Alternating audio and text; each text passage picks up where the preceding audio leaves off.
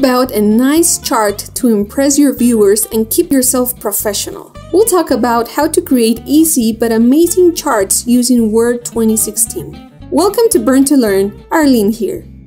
How to transform your data into nice looking charts like this one. We'll create one together. You can enter your data manually or just copy it from a data table previously created as we've shown in previous videos. We'll cut and paste our data from this table. I can cut it by pressing Ctrl+X. Now we'll go up to the Insert menu and click on the Chart button. We have plenty of different options and variety of charts, such as area, stock, rater. You can also create your own custom chart. We'll show you how to save one. Let's click on Column and choose a Clustered Column chart and click OK. A chart has now been created along with its editing box. We'll paste the data from the table we had by pressing Ctrl+V on the A1 cell. As you can see, some cells are color outlined, meaning that that's where our data will be inserted. When you edit your data here, the changes will automatically be applied in the chart as well. We'll close this box and edit the chart title. We do so by clicking on it, YouTube.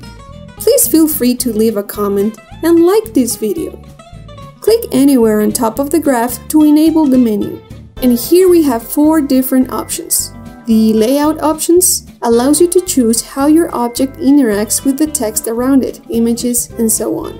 Chart elements allows you to add, remove, or change chart elements such as title, legend, grid lines, and data labels. Chart styles sets a style and color scheme for your chart. And chart filters allows you to edit what data points and names are visible on your chart.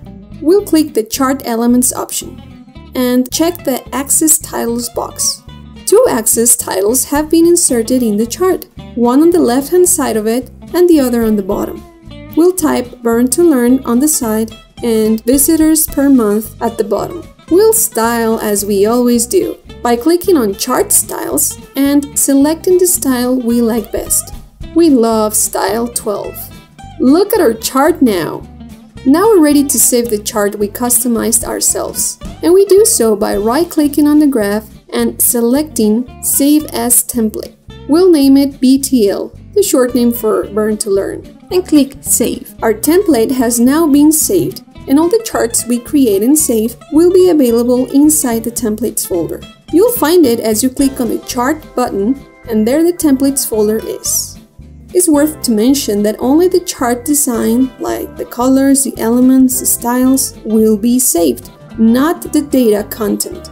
Have fun creating, adding graphs, and styling your presentation using Microsoft Word charts.